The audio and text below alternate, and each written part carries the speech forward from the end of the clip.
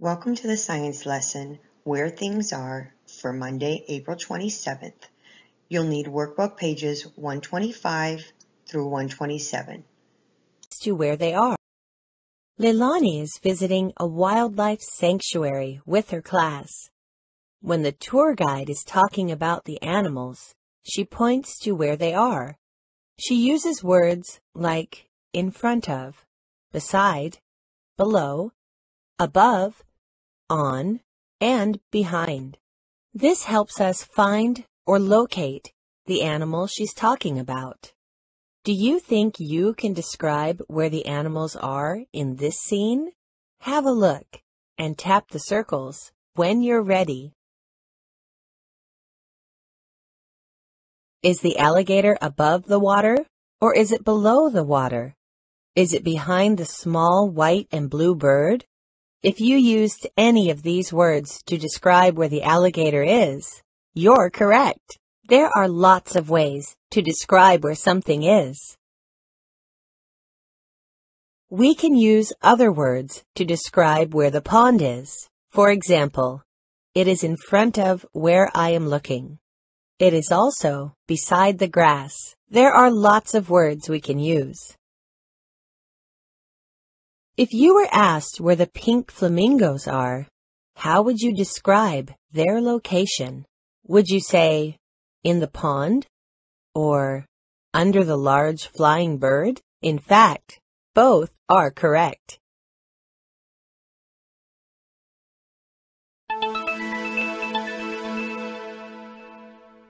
Welcome to the lesson. How do we describe location? In this lesson, you'll learn how we can use simple words to tell someone where objects are.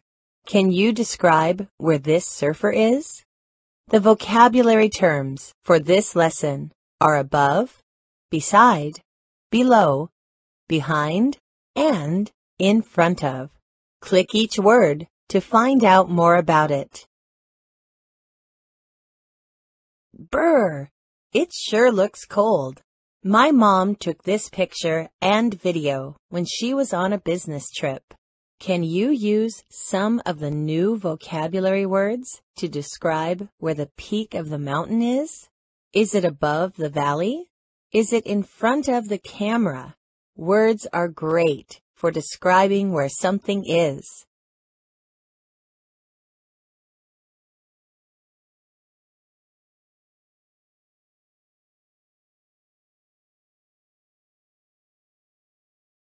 Is your supper on the table or under the bed?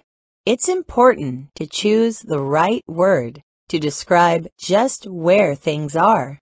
Click the labels on the different parts of this picture to learn which words can help you find different objects. The lamp is beside the bed. The ceiling is above the bed. The picture is behind the bed. The tray is on the bed. The floor is below the bed. A plant is in front of the bed.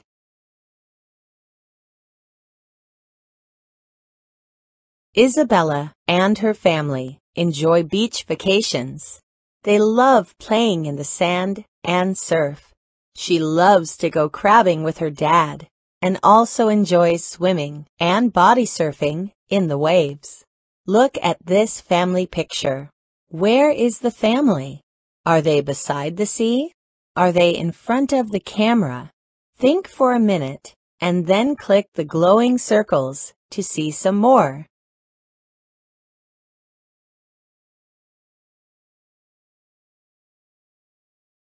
Where are the waves? Are they on the sea surface? Where is the beach? Is it in front of or behind the sea?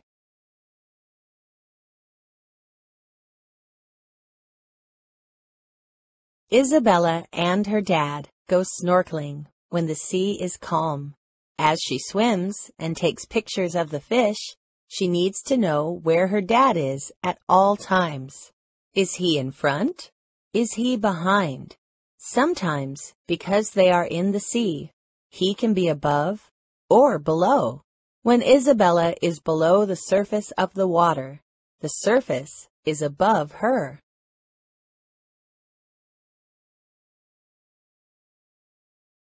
After Isabella and her dad go crabbing, they often explore tide pools, like this one, at low tide. When high tide comes back in, these animals are once again covered with ocean water. Are the animals above or below the water?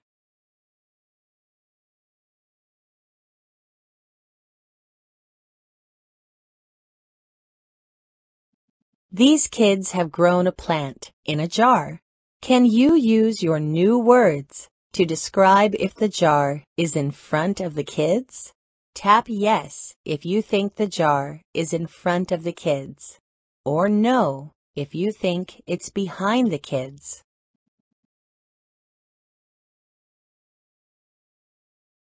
That's right. The jar is in front of the kids. If it were behind them, we wouldn't be able to see it.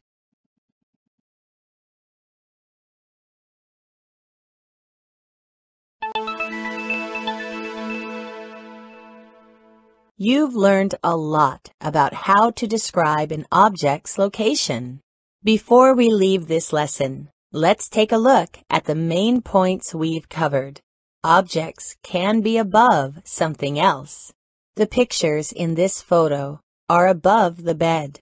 Objects can also be below something. In this photo, the covers are below the pillows. Objects can be beside something else. Here, the lamp is beside the bed, and objects can also be behind something. In this picture, the wall is behind the lamp. Now that you've finished this lesson, if you wish, you can go back and review any part of the lesson again.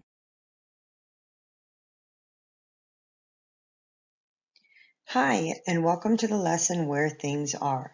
In this unit, we're going to talk about positional words. If you remember a couple weeks ago in math, we talked about positional words, and those are words that are used to describe where things are located. We use different words like above to describe where things are when we're talking about over or up. We use below to describe things that are under or down. We use words like behind to describe in back of. We use words like in front of to describe, well, when things are in front of us. We use words like beside to describe when things are next to us, whether they're on the left side or the right side of us.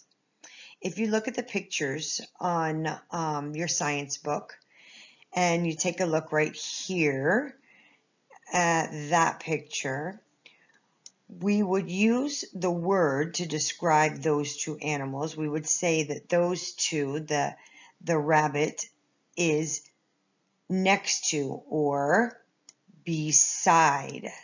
The rabbit is beside the dinosaur. The dinosaur is beside the rabbit. All right, move over to the next box up here on the top, and let's describe the position of these two. Above and below. The dinosaur is above the rabbit. The rabbit is below the dinosaur. Down here in this box, we have in front of and behind.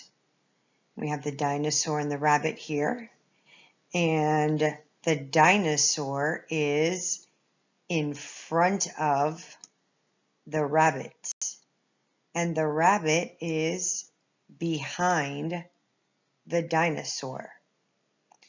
All right, we're going to use our positional words a little bit more, so get ready to practice them, and let's turn to the next page. All right, boys and girls, here we are on page 126 and 127. I know that you should probably only be looking at 126. Mine's a little bit different, so I'm going to break it down for you. Right here on page 126, we have a couple of different positional words, okay?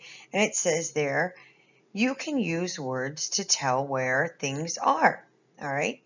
And just like we've been talking about, we can use all different kinds of words. Now, sometimes mom or dad or your brothers or sisters, grandmas, grandpas, they can tell you, can you go get that box that I left over there on the counter? Which one? Oh, it's underneath my purse. You see, they use positional words. Okay, it's good to know or understand these words because then you can find things that they're asking you, or you can also describe things that you want them to find. So let's take a look over here on our train track. And let's see, over here we have the word left, okay, because this little animal over here is on the left of our train track. This animal over here is on the right of our train track. So again, if we were describing which animal, say, oh, did you see that animal? Oh, I did, but which one are you talking about? I'm talking about the one on the left of the train track. Oh, I saw the one on the right of the train track. And that's how we could describe which one we were talking about. All right, now let's move over here to above and below. All right, here we have two trucks, and they're both at the bridge. But this one is above the bridge because he's going over the bridge. You see that? So because he's going over the bridge, we would say he is above the bridge. All right, this one is driving under the bridge. So because he is going under the bridge, we would say he is below the bridge. All right, now over here, we have just the word beside, because when we use the word beside to describe something, we don't need another word because it's not over and under or above and below. When you say beside, it doesn't really matter unless we're using like over here where we need to say on the left or on the right. Over here we can just say it's beside. Here we're talking about two of the same items, so that's why we're saying the one on the left and the one on the right. Over here, if we were talking about two trees, we could talk about the one on the left or the one on the right. But because they're two different objects, we could say they're beside each other. All right, over here on this page, 126, what I would like for you to do is please circle the truck that is below the bridge. Circle the truck that is below the bridge. And then I also want you to mark an X on the truck that is above the bridge. Mark an X on the truck that is above the bridge. All right, when you're done with that, we're going to come over here and move to page 127. And we're going to go over a few more positional words. Look at our little ducks over here. They're walking in a row. And just like when we walk in a row, and what do I tell you? You're supposed to be in front of that person, or you're supposed to be behind that person. Oh, I miss telling you guys that. Get in front of so-and-so. You're supposed to be behind so-and-so when we walk in a line. I do miss you guys, just so you know that. All right, so anyways, in front of and behind. The person in front of is always the person that is first. The person behind is always last. Not necessarily last in the line, but they're always in the back, I should say. Okay? All right, now let's see, what do we have here? Horses in a little stall, and we have in, one that is in the stall, and out. One that is out of the stall. All right. Just like we are right now in our houses. And soon enough, just be patient and we will be out of our houses. I know we will. Just be patient. All right, so over here in this draw section in this box, what I would like you to do is draw for me a ball. And you are going to draw a ball that it is in front of a tree. So the tree is behind the ball. The ball is in front of a tree. One more time in this box, please draw a ball that is in front of a tree. All right, happy drawing, and I will talk to you in just a few minutes for our next lesson. Bye, guys.